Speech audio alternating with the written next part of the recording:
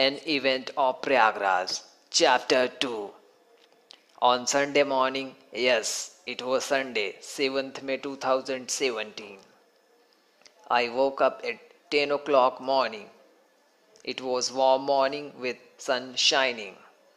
Surroundings were absolutely full of noise, music and people gathering.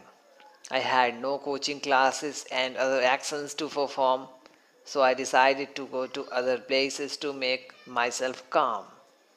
In the evening, I talked to my seniors too. I was getting used to interconnecting with seniors and juniors in unusual and mystifying student laws. Anil sir is the most socializing, iconic man.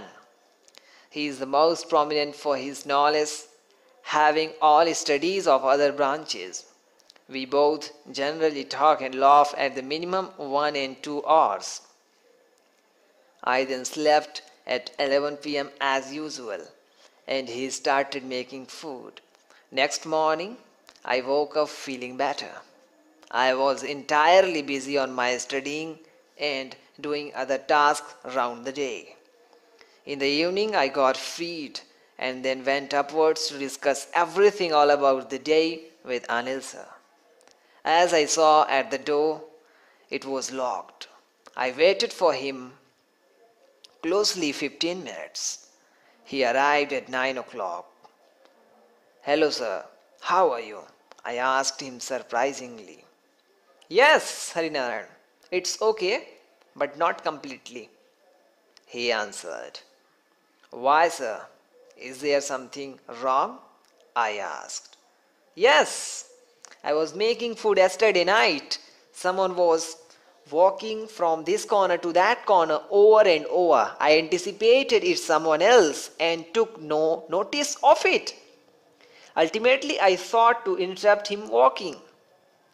As he passed my front door, I ran behind him. Suddenly he disappeared and I could not see him anymore.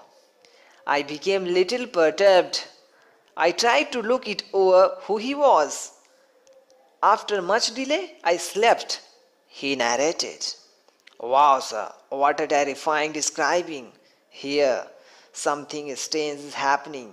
But what would it be?" I asked. "I don't know, but whatever it was fully fearful," he replied. Sir, we are not at the normal condition. We must have to look over it," I said.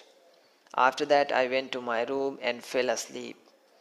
He started making food. I dreamed about something scary during sleeping.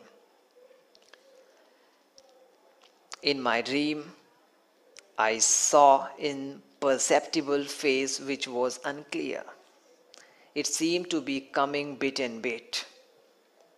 And I started to be cold as it came to me and tried to touch me.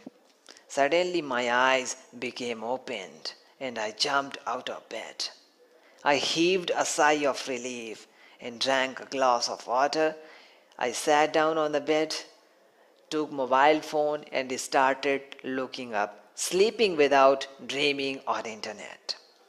I applied some of the methods which didn't work anymore. Somehow I could fall asleep. I opened my eyes next day at 9 o'clock, but I was scared fiercely.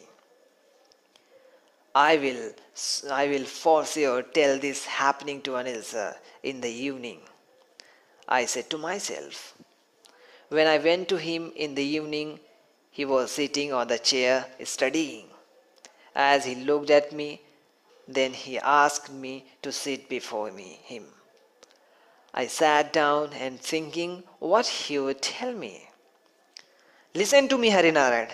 I was lying on the bed last night and somebody was holding me tightly. It was as hard holding as I could not awaken and tremble," he said. "Oh my gosh, don't you know? I dreamed last night and saw a black face which was fully black colored," I said. "Okay, Harinarayan, now we have to inspect him or her," he said. "Yes, sir, I am ready," I said. From then I became too excited to examine it. I was also in doubt whether we would search it and this idea would pan out. Chapter 3.